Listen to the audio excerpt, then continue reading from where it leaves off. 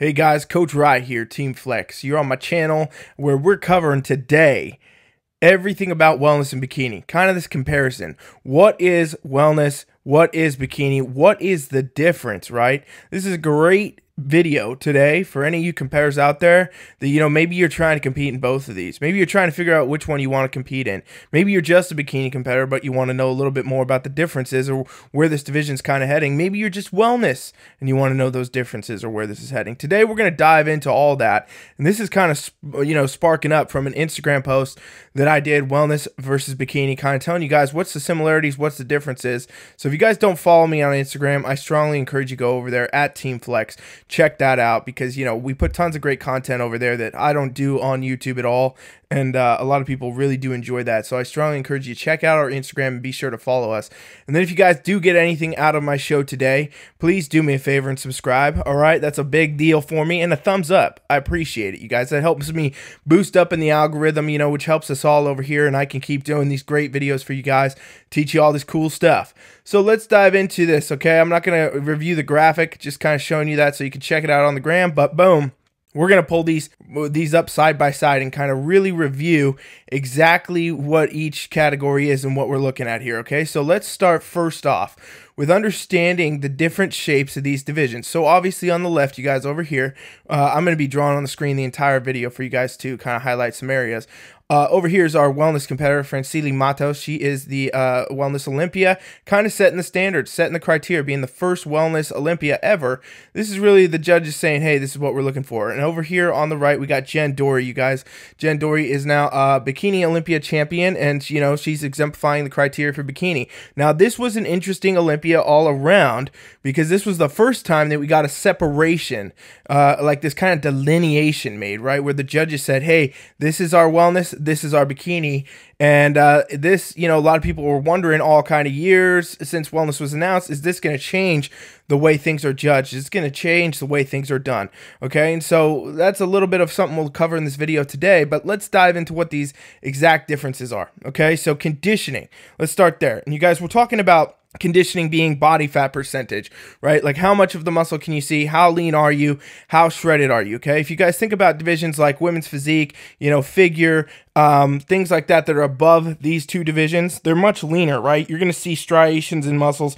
You're going to see different cuts in muscles. You might see separation in deltoids, for example, especially in quads, okay? Especially in these quads, you would be seeing cuts and things like that. We're just not seeing them in these divisions in either one because the conditioning is actually right on point, just about the same, okay? And now a lot of people think, even looking at these pictures, you'd be like, well, no, obviously wellness is a bit leaner, they look leaner, they have this. Here's the thing about wellness. They carry more muscle mass overall, okay? So when they have more muscle as an athlete, by default, you're going to look leaner. But the body fat percentages between these divisions, from a judging standpoint, conditioning should be the same, meaning they don't want you to be super shredded, lean in wellness. You shouldn't show splits in your quads, no striations in the shoulders. You want to see these lines, these cuts, this separation that we see on both of these women here, but you're not going to be seeing this actual hard, chiseled, shredded physique where you see these different muscle fibers, okay? So that's the first thing to understand. The conditioning between bikini and wellness, it's the same, all right? It's relatively the same, right on par with each other.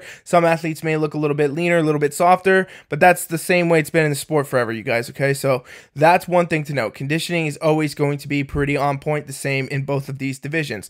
Now, when we look to the upper body, right, we start looking at the muscle, right? Because everything in either of these divisions is going to be all about the muscle. It's all about that muscle shape, that muscle size, the symmetry, the proportion to other muscles, and so on and so forth. So let's look just upper body here. So you'll see a wellness athlete here, our wellness athlete Francili has this rounded development of the shoulder, okay? Her shoulders are going to be rounded. They're going to be developed. They're going to bring this width across the upper body. This is what we look at for starting the shape of the wellness physique, okay? This shoulder roundness. Now look over here, Jen Dory, same kind of thing. We got the roundness to the shoulders, creates the width up top. This is very important if you're training for either of these divisions, ladies. You want to make sure that you have this muscle shape, this muscle development, this muscle roundness, this fullness to the shoulder, because in both of these divisions, this is where we're going to be. Now, upper body wise, these are pretty much the same. We're talking about the same muscle development here. You're pretty on point, rounded in all three heads of the deltoid. It creates that that fullness, creates that shape.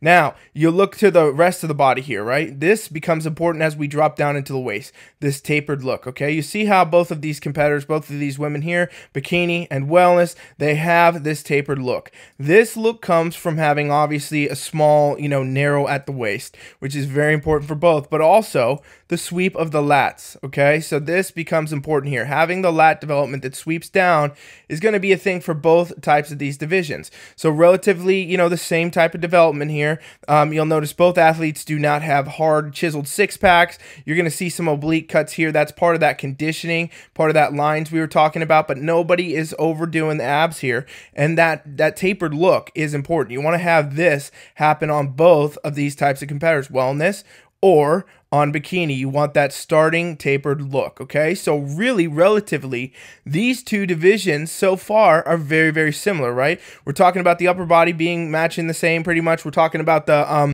conditioning matching to a degree. Now here is where everything gets different. Wellness lower body, bikini lower body. This is where we see a huge change. Okay, so you can see obviously the glutes in wellness are far more developed, you guys.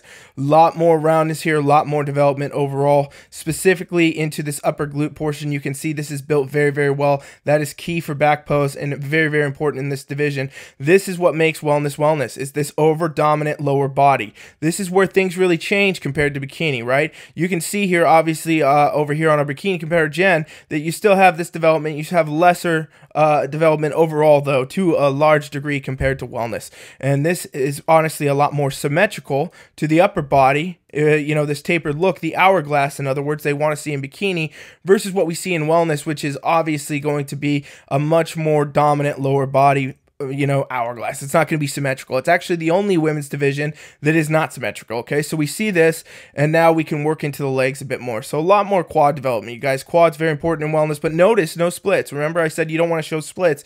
If she was too lean, if they wanted that hard conditioning, you'd be seeing all kinds of cuts here. You'd see all four muscles of those quads, and we're just not seeing that because that is not what they want. The conditioning's on point. The legs are very full, a lot bigger, a lot more developed. You can see the hamstring here, this separation here, all important for wellness. Over here in bikini, we're not going to see that. We're not seeing the sheer size in those quads at all. We're not seeing the hamstring development to that degree. We're not seeing any of these types of things going on, even less lines, okay? So overall, the bikini division is the symmetrical hourglass shape where we go like this. Width up top, we taper in, widens back out. There's our hourglass, okay? Now wellness, it's pretty much hourglass from the upper into the midsection, but lower body, way more developed. It's our only asymmetrical women's division, okay? So very important to understand that from the start. Let's look at some other poses, some other assessments here so you can really see the difference, because that's my whole point with this video, you guys. And if you haven't subscribed yet, please make sure you do so. And if you want to learn to train like either one of these competitors, bikini or wellness, do my free trial at my website and I can show you how to do that. I just want to further show you what the difference is here, right? Because so many people have a hard time seeing these differences. And if we look at this transition pose here, this is going to be another clear, really defined example, okay? We can see the upper body on our wellness competitor here is pretty much the same, matching over here on our bikini competitor. Development's comparable, a little bit different in aesthetics, maybe the lighting, the tents, things like that, but development is going to be pretty comparable, okay? But obviously we see what the big difference here is, which is the glute development. So we look at glute development here, it matches upper body, it's symmetrical for Jen, that's what they want to see in bikini. But over here in wellness, what we're looking at, a whole different equation. This is nowhere comparable, this development wise. You're going to see it literally looks like it's developed to an entirely different degree, many times more than it is in bikini. And this is where you get to see a lot too of how much just muscle these competitors carry. As you can see, the lower body, that quad and that separation right here between the quad and the glute and everything there.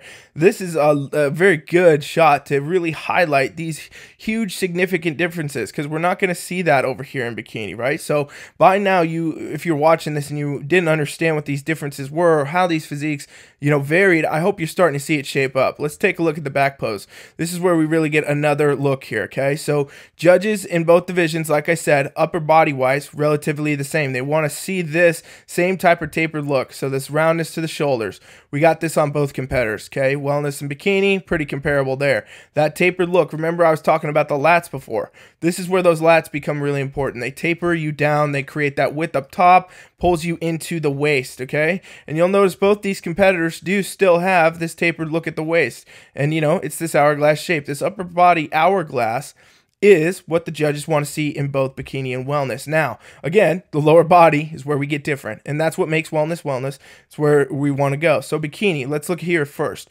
Bikini, you know, you want to have the glute development that's comparable to the upper body. This upper glute roundness becomes important to show this shape. One thing you'll hear people talk about all the time is the glute ham tie, right? You know, every competitor is always trying to get the glute ham tie. Some people even think there's a glute ham tie muscle. Well, really, it just comes from development of the low glute tying into the hamstring. There's actually no specific muscle to train it. But in bikini, what they want to see, the judges want to see is, you know, this area be tight, doesn't show extra body fat, but they don't want to see it be striated, cut too deep, anything too dramatic either, because that can actually be an indicator that you're too lean. So, you know, she has soft lines here, nothing crazy, nothing super dramatic. And when we're looking at the rest of her leg, you know, it's pretty comparable, not a lot of super development here. You can see the quads just a tiny bit from the back, that sweep on the outside, but nothing overly dramatic. You know, it's pretty symmetrical. This is, again, we're talking about this hourglass. Well, there it is. Every pose they're looking for in bikini is this hourglass. Now we transition over here to our wellness competitor, Francili, on the left, and you're going to see, okay, again, glutes to a whole different degree of development, right? Just so much more developed, you know, but never getting to the point where you get this squared out effect, okay? Because if you actually develop the glutes a lot, they would look like kind of open men's bodybuilding, you know, where you see those guys have this kind of squared out glute. This is not going to happen in this division. They don't want to see that. The key here is fullness and roundness, okay? So upper glute, like I was saying, you know, for both of these divisions, it's extremely important to have this upper glute in wellness. You really need this area, and this will be feedback for a lot of wellness competitors as well as bikini competitors, because that's what creates that upper development that the judges want to see in this division, okay? So now we look at ham tie. You can pretty much see all of this shape coming out, and this is not because she's leaner, right? It may appear so looking from the back, and, you know, give or take a little bit, she might, but the thing is here is this looks so dramatic because of this development. There is so much more glute development here, so much more hamstring development. It pushes on the skin, you guys, and that's how you get that glute ham tie, okay? A glute ham tie, for those of you listening, comes from, you know, having a lot of glute development and a lot of hamstring development, and then meeting stage level condition. That's what really shows it. That's what pulls it through. And, you know, we can even see into her hamstrings here. You can definitely tell that more development makes a big difference. It's pushing to a different spot. Now we look at the quads, and they're sweeping big off from the back. You know, you're going to see just really how much development in the quads she actually has, because you can still see them pushing out in the back pose. So overall, just a lot more development here. And if you're still looking at these two competitors and thinking that there's no difference, I mean, this is crazy different, you guys. Let's look at this final pose here and just kind of talk about these differences here. This is just a transition pose, but I thought it was another one that pretty clearly exemplifies these differences for you guys, okay? Upper body's looking pretty similar, both competitors, nothing new there. We've talked about that. The waist is tapered, you know, and it's exactly where it should be, not too shredded, not too lean. And then here's the big ticket difference, right? You can see glute development bikini versus glute development wellness, far different. Quad sizes is like, you know, literally probably almost double for our wellness competitor versus Jen over here. So it just makes a big difference all around when you go into this point and you see the way that these divisions are lined up and these stacked out. Now, so what does this mean, right? Because one of the reasons I keep doing posts like this is people are very confused overall about the wellness look, about the wellness shape, right? Like, what is the difference? Why can some people then go to stage and, you know, do both, and maybe they do good, right? They do good on stage, they do both categories, and, you know, they're able to place in wellness and bikini, right? Because that should be impossible based on what I'm telling you in this video.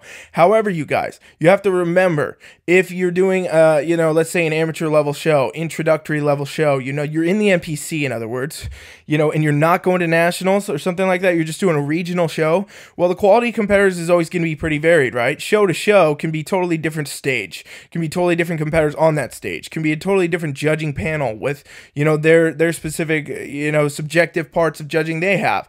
There's a lot of things that go into this that can make a big difference. And here's the thing, if the quality of competitors are lower, right, if you know, it's not pros we're talking about, like here we're talking about the best in the world in both categories, you know, they're the Olympia champions.